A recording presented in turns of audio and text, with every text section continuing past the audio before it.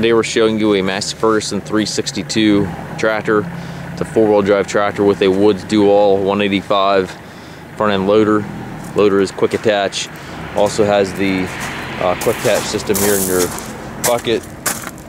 I do believe we do have a bale spear to go with this tractor, but double check the listing on that. Tractor is in good mechanical condition with no known issues. The cosmetics are average. As you can see here, the hood certainly could use a coat of paint. Tires are good on it, front and back.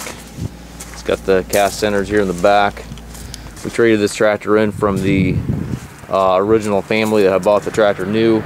Traded it from the son.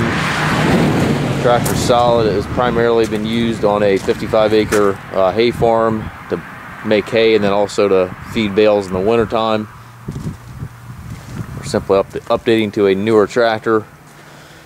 And again, as you can see, you can certainly use a coat of paint, but mechanically, again, the tractor, there's no known issues with the machine. The hour meter does not work. It's stuck at 2647. He told me that quit, I believe it was 3 years ago. So he's making hay on 55 acres, so you can do the math there. He's gonna have probably somewhere around 3,000 hours total on the machine. This is one of our budget-friendly tractors, so it will sell as is, where is.